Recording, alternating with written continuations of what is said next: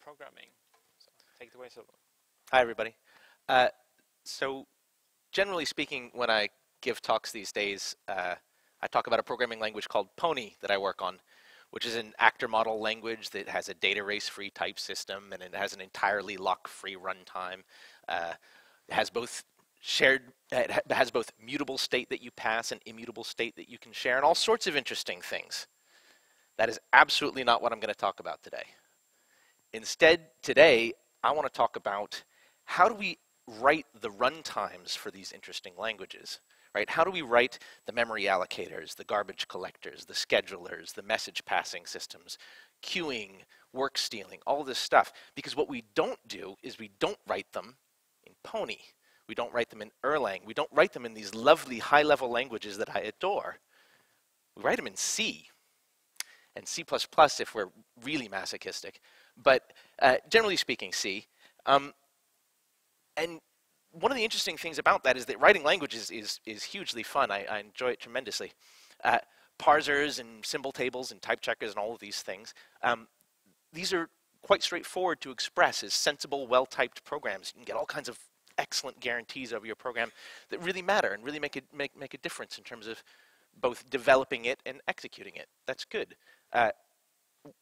Fundamentally, the problem of writing a programming language is sort of horrifyingly simple. You take some text, you parse it, and create a tree.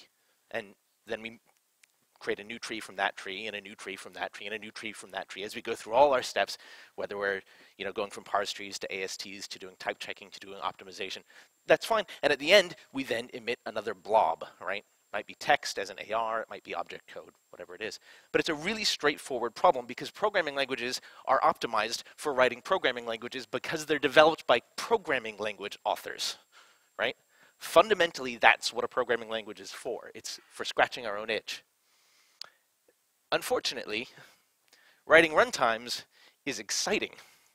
And exciting is not the same thing as fun. I hope there's a little bit of overlap there, but sometimes I do wonder if that really is an empty set. And I spend significantly more time writing runtimes than I do writing programming languages. That said, just as an example, the Pony compiler itself is relatively big these days. I think it's up to about 50,000 lines of code. And the runtime is pretty compact. It's about 8,000 lines of code, and that includes a memory allocator, a garbage collector, a work stealing scheduler, asynchronous I/O, all this stuff. It's much smaller, and actually it does a smaller task. The compiler does something actually fundamentally more complex, but I spend more time on the runtime because it's so much more difficult to write and to debug. Okay, so because we don't write programming languages that are optimized for writing runtimes. Okay, before I go on, first let's talk about what I mean by that. I keep using these terms, and I want to make sure that we're clear about what we're talking about. When we talk about a runtime, we're talking about features like this. This is a big list. I'm not going to go through it. But these are the kinds of things that we're talking about. We're talking about things that are, generally speaking, not visible to the programmer. If they're using the feature, the intention is they should be using it at a higher level and not thinking about the implementation. If we're really flattering ourselves, we say that we write runtimes where these things are actually replaceable, right? You could go through and replace the garbage collector for some language. Wow, that's desperately untrue. But it is what we try to think, how we try to think about these things. And importantly, not all runtimes have all these elements, right? You can go from languages that have the simplest possible runtime that I can think of, which is the ability to create a stack and begin executing, all the way to languages that have all of these features, including JIT compilation and things like this. Okay, so what I want to talk about here is something that absolutely doesn't exist. This is all vaporware, and that's kind of the fun of it, which is a language for writing runtimes. So we use C and C++ and assembly. Interestingly, I think Rust could be an interesting language, given Nico's talk, for writing runtimes. But really, when we say, oh, I use C to write a runtime, that's a lie too, right? Because I can't use all of C to write a runtime. I can use some subset of C. What I can't do is touch parts of C that you might expect to use normally, or C++. Gosh, off the top of my head, I'd say 80% of C++ is unusable when writing a runtime. People use it, but you can't touch these segments. And sure, there's things that are pretty straightforward, like runtime type information and exceptions and things like that. But how about heap allocation? People mostly expect to be able to do heap allocation in C. It's part of libc. It's part of the runtime. Well, it isn't. libc is actually a library. The runtime for C is called CRT, right? And it's a collection of object files in Linux that you link with your main.o, essentially, that provide things like creating a stack, the very earliest possible things, parsing your environment, things like this, things that you don't generally think of because they're so low level they're not even in libc. And those are the things that you can use. So why do we use these languages? And some of the patterns that we use there when we're writing runtimes explains why we use these languages. And casting away type information, exploiting weak memory. How about hand-tuning implementations for target architectures? That's a big deal. But there's also huge amounts of very low-level bit twiddling. I was chatting with Joe this morning about modular arithmetic, and he very rightly pointed out that modular arithmetic is, on average, a bug, right? But if you're writing a runtime, it's not. You're depending on modular arithmetic on known bit width integer types in order to get high-performance runtimes. Most other cases, it's a bug. So that's interesting. Can we do better than the tools that we have right now? Well, I got a list of demands. That's what I've got. What do I need if I'm going to do this? And this is sort of an outline of what I'm going to talk about. The first is type state-like linearity and ownership, all right? That has to be integrated with some concept of alias tracking. You don't have any choice on that. You have to have that. And by type state, I mean to say that some memory location does not have a type in the static sense. It has a type at a point in time. It has a temporal type.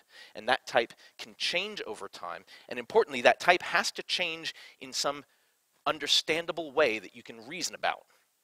Now, you can go all the way and say, well, I really want to reason about it, and so I'm going to try and implement this using a formally verified language like F star. But there you run back into the original performance problems that we're going to try and think about a little bit here. So type state. The next thing is relaxed linearity for atomic ownership transfer. That's pretty specific, but it's because I'm talking about a specific paper, and I'm going to talk about it particularly on a forthcoming slide. But the idea here is to say, if I have something, and that something may be complex, it might not be a single number or a single memory address, it might be a very complex thing, I need to be able to give that thing to someone else, and someone, on average in a runtime, means another thread of execution. But not always. It can be another module of the program. And do that atomically across the thing. I don't mean just in the sense of atomic operations, but including that. The other thing is you need a precise happens before annotation.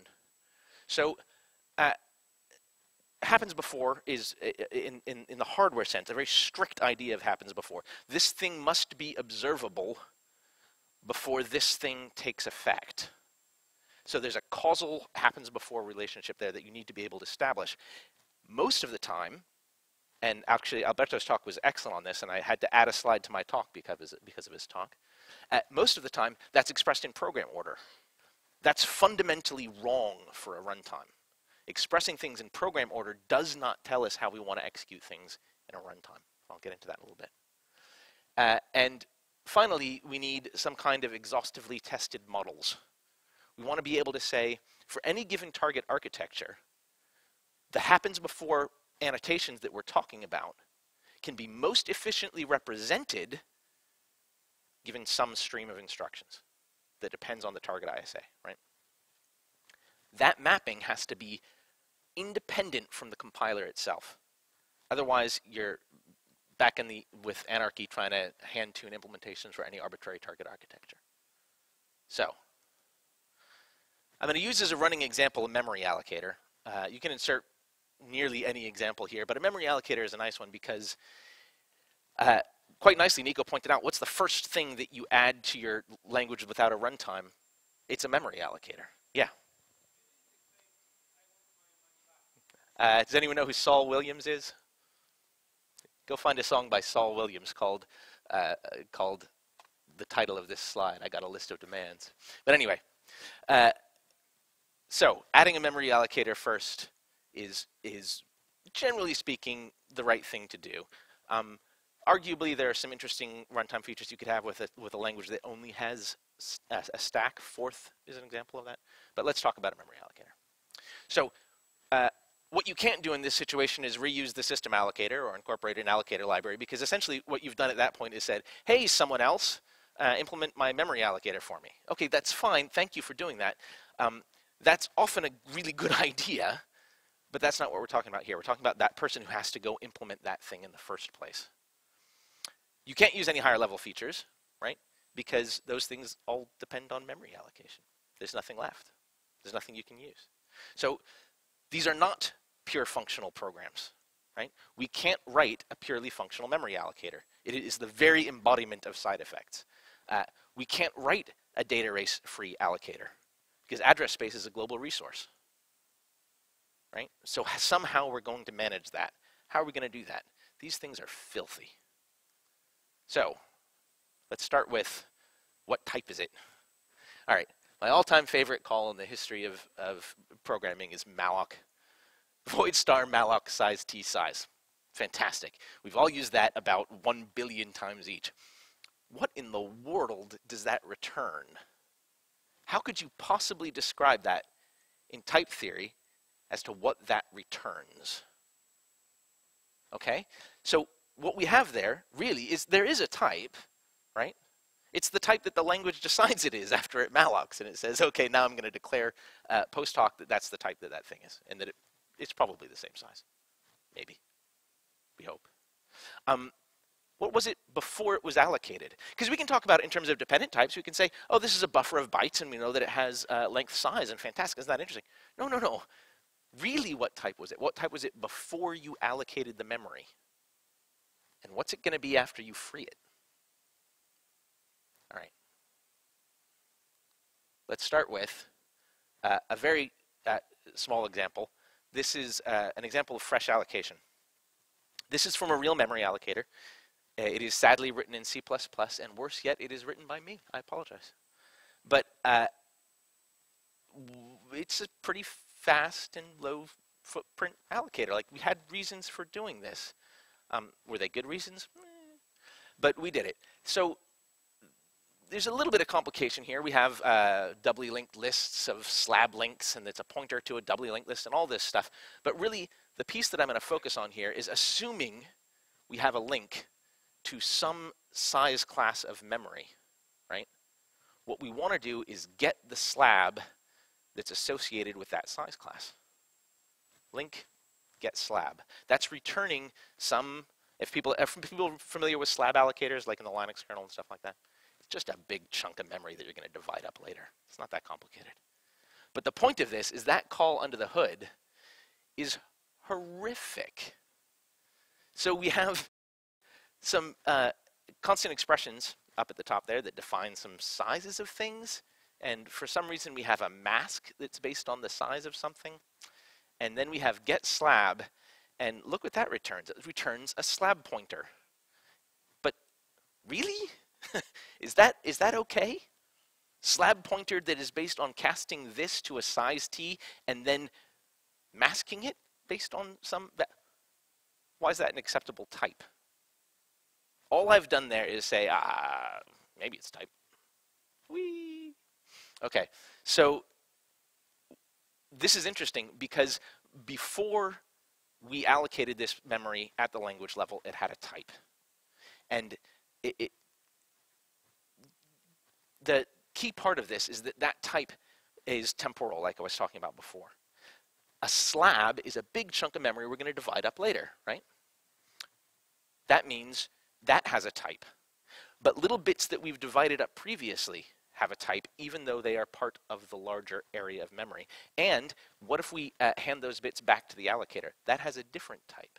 That's already sliced up but available memory, as opposed to not yet sliced up but available memory. And those slabs are parts of super slabs, and super slabs are part of thread-based allocators, and thread-based allocators are part of programs that can share data at the runtime level, hopefully not at the language level. And all of those things need their own independent types that change over time. Okay, so in this particular case, this is a pretty classic example. Slab-based allocation is really old hat at this point. And in this case, the reason why that mask was okay is because slabs are always aligned on 64 kilobytes of memory, always. That means you can mask off some internal pointer and find the head of the slab with a single AND operation. This is an example of what I mean by runtime efficiency. These are the kinds of things that are actually totally unacceptable to do in a normal programming language, but at a runtime level, you have to do these tricks. Otherwise, when you go and you run your profiler, you're going to discover you spend all of your time in your runtime. That's exactly what we want to avoid. We want that thing to barely show up. So it turns out that when you encode, remember I mentioned there was this doubly linked list of slabs? Well, you don't want to allocate nodes in a doubly linked list in your allocator, right? You can see the recursive problem there. So instead, a slab with free memory can be encoded on a doubly linked list by reusing the free memory inside the slab. So that's another kind of temporal type state that's attached to free memory in a slab, which is an element in a doubly linked list that encodes the presence of the slab itself. I hope I'm making this sound horrifically complex. So what do we do this? How do we express that type relationship? Right? We don't want to keep doing this all the time. By the way, that's exactly what the code does. It keeps doing this all the time. We want to express that as some useful type relationship that's based on an underlying knowledge of things like alignment and type states. Okay. Now, type states can be combined with ownership, and we get type states and ownership put together. Now you have something that starts getting really interesting in terms of parallelism. And parallelism is really the goal of runtimes right now. If you're writing a single-threaded runtime, I've got news for you. Nobody cares. We have those. They're fine. The real point of this is things that were mentioned, for example, that Klaus mentioned in the JVM talk. Parallel garbage collection is hard. If you hit a situation where you're doing parallel garbage collection, you have multi-second pause times, much less 15-minute pause times, you've lost. It's over, right? In the finance industry, they call it the 7-second pause. And it means that's it. You're done. You decommission the program. And usually fire everybody involved. So once you can track type state transitions and ownership statically, right, now you have some real fun. Because now you have Rust-like things in terms of tracking ownership. You have type state-like things for temporal time. And now you can start doing things entirely lock-free without even using typical lock-free programming. Things that include no atomic operations, but do something that is logically atomic. I'm going to show you an example of that in a minute. So, to be specific about the example of the memory allocator, inside a runtime, inside the allocator, memory is, generally speaking, linear. You have a single reference to it, and you have an obligation to discharge that reference once, right? Whether that means to transfer it to some other module, to change its type and keep the responsibility to discharge, or to hand the entire thing back to the operating system. That linearity is exploitable. Okay. Speaking of linearity being exploitable, so there's a paper I'm quite fond of that happens to be written by a couple of people who are here today, Casagrande and Rigstad, which is at eCoop this year. And it encodes the idea of compare and transfer as a combination of a semantic and a type operation. Guys, jump in if I get this horrifically wrong. And that's pretty neat. It means you've got a compare and swap operation that it has actual well-typed semantics. That's unusual and exciting. And actually, for non-x86 architectures, where load, link, store conditional is essentially how everything is encoded, I kind of think it's possible that the cat stuff as it exists right now may be sufficient. For x86s where you have more complex operations like atomic exchange and atomic fetch and add, exchange and xadd, maybe it needs more in order to express those things. It might not. That might be a compilation issue. I don't know. I actually want to talk to Elias about that later. But that's kind of exciting that these kinds of techniques are starting to exist. And as an example of that, I'm going to show you remote deallocation. So one of the hardest things in a memory allocator is if I allocate memory on thread 1, but I need to free it on thread 2. because what you don't want to do is have locks over memory allocator data structures. If you have any locks in your memory allocator of any kind, you lose, in my opinion. Because it's perfectly possible to write entirely lock-free memory allocators. So what we want to do is we want to have some idea of how to handle a remote dealloc. In this particular allocator, there are many choices. This particular one happens to have the choice of saying what we're going to do is we're going to build out a cache of unfreed objects within thread 1, and when that gets to a certain size, we're going to send those back to the threads that needs to deallocate them. Is that always the right strategy? Of course not, but that's what this one happens to do. So in particular, this code does something quite fun. It transfers an entire linked list, not a single address, but an entire linked list to the target thread's deallocation queue atomically with a single atomic operation. That's kind of interesting because if you read that code, and I suggest you have a little bit of a look at it, mostly, you should glaze over when I show code, but this one may be a little bit of a look. That makes no sense. All right? Because what we have here is a relaxed order store, which if you're familiar with how that's implemented under the hood, that's just a write. That's just a store. There's no atomic operation there. Now we have a thread fence. Why is that needed? On an x86, that is not needed. That is dead code. That compiles to nothing. But on an ARM, that's critical. And you would never know it from this code because there's an entirely different piece of code somewhere else that needs that thread fence to exist.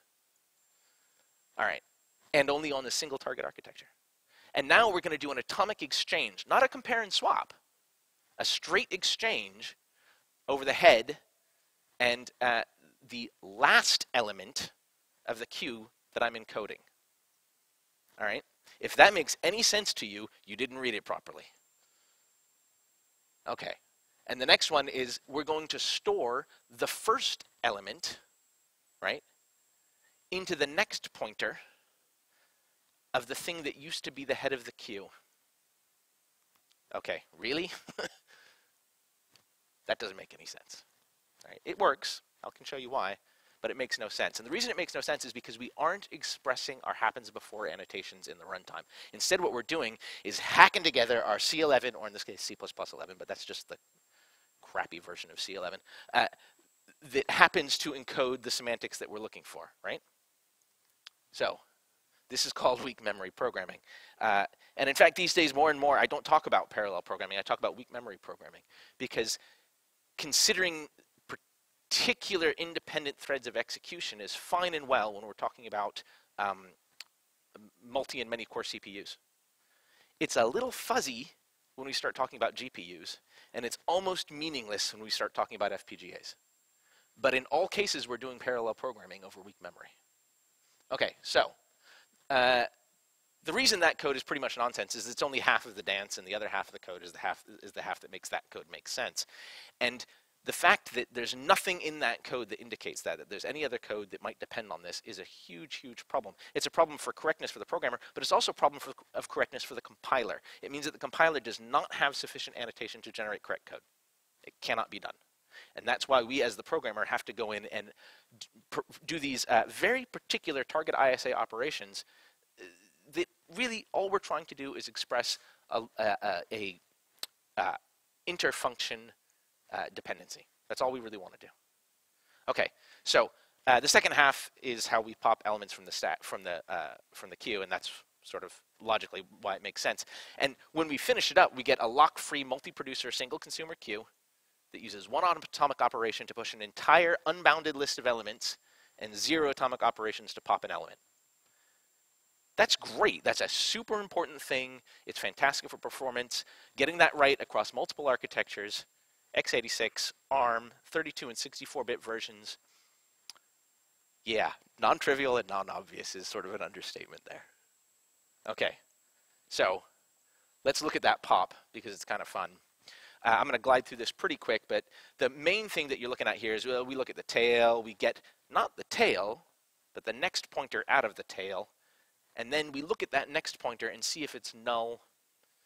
If it isn't, we're going to assign tail to next and thread fence. That's all. That's all we're going to do.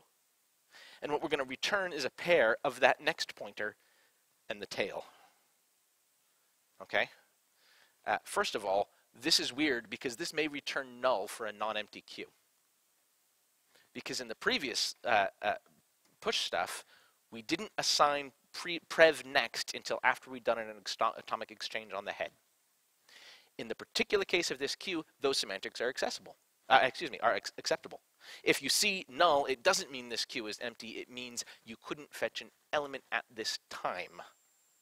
That's a subtle distinction in terms of what that queue is. But very often in a queue, that's really all you want to know, is can I get an element right now? Now, the fact that it returns a pair has to do with memory management and queues inside runtimes where you can't do things like free things. So let's just gloss over that and move on to the next thing. If you want to know about that, I'll talk after the day's over and bore you to tears. So, what's this? Remember that other fence on the other side that made no sense? This is the other half of that fence. This is where the happens before annotation should have appeared in the code. Okay. Also completely useless on x86, dead code. So that happens before annotation. There's some really exciting, interesting work on this from Jad Al-Glev. It was at Topless 2014, and there's going to be another paper in the next Topless. And this is using a language called cat, funnily enough. 2 cats, 1 talk. But what it encodes is a very, very precise happens before annotation, not for writing programs. It's not a programming language.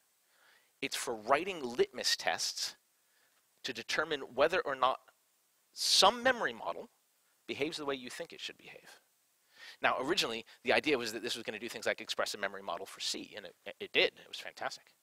But then it was discovered that this could express a memory model for ARM, for x86 chips. How about the one that's going to come out in the next Topless for Linux? Linux has its own memory model that has very little to do with C's memory model. That's interesting. And it turns out you can encode it. And another thing you can do with this thing is that you can, by combining these, a memory model for Linux and a memory model for ARM, for example, now you can have a mapping from the first memory model to the second memory model. Right? That says, given these are the semantics I want at the language level, this is my best effort for implementing those semantics at the hardware level. This is what we can do. This is what we know we can do right now. We might in the future make a better model on either side and be able to improve that mapping. We might come out with new hardware, and we could produce a memory model for that hardware, right? And for any existing program that used a happens before annotation that was sufficiently precise, you could express the semantics for that new hardware without writing a new backend and without having to do any testing other than the memory model on the hardware itself. All right, I'm out of time, and I'm going to have to slide through some stuff. So, happens before is syntax. So the result would be heavyweight. It'd be hard to learn. That's, is that okay? There aren't very many runtime writers in the world. Maybe that's okay. Is it more or less usable for a small audience? I don't know. This is the one that I had to add.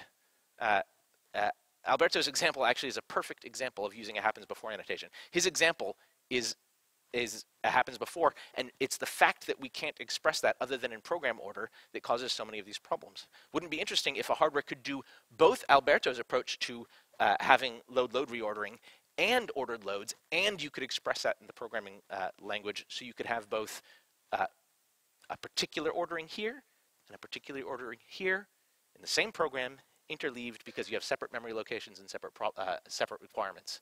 That's kind of exciting. I'm going to gloss right over this because I'm out of time, but if anyone wants to talk about ABAs and CAS and ARMs and stuff, there's a kind of a fun example here. I'm not going to show the live code. Tooling. I think the tooling you could get out of this alone would be amazing. Being able to draw graphs of memory dependencies for an arbitrary program is pretty exciting. Being able to, when you're debugging, use mprotect to protect all memory based on whether you're executing runtime code or language level code. This is interesting stuff. All right. Here's the big one, the example of the syntax. There you go. Nothing. So if anyone's interested in this, this is real work that's really happening, and I'd be very keen to talk to anyone about this. And I'm going to quickly do the goals and non-goals, because this is sort of the last two slides in the summary of the whole thing. We want this low-level language. We want a tooling environment. We want CABI compatibility because we want to be able to extend existing runtimes. Maybe even incrementally rewrite existing runtimes, right? We don't want to say, let's start over with brand new runtimes. No, no, no, no, no, no, no touch. On the other hand, what we do want is a language that can be used to experiment with new runtimes, as well as to work on existing industrial runtimes. Non-goals include a language for a wide audience, right? I'd love to have some papers called Don't Read This Paper. Another non-goal is a language that's easy to learn. I love to give a tutorial called Don't Come to This Tutorial. And finally, a language with any kind of high-level features, memory management, standard libraries, any of this useful stuff, so that you can have a language that is basically has a subtitle of Don't Use This Language. This would be for a very, very specific audience. On the other hand, I think it's kind of exciting. Anyway, thank you very much.